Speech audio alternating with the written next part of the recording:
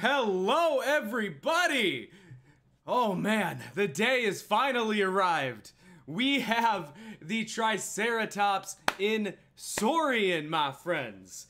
And it's, well, probably gonna be buggy. So we're gonna be playing that in just a second. But first, I want to show you guys how you can get the chance to play the Triceratops in Saurian right now.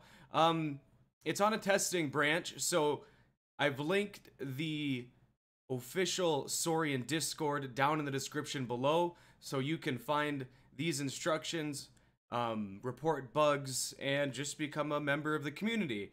But I want to show you guys here how you can get that testing branch. So these are the quick instructions if you just want to follow this, but I'm also going to demonstrate it really quickly. So you go into your Steam library, you find Saurian, and then you right click it here. You go down to properties, and you'll see these tabs. You're going to want to click on the betas tab, and when you guys are doing this for the first time, you'll see none, opt out of all beta programs.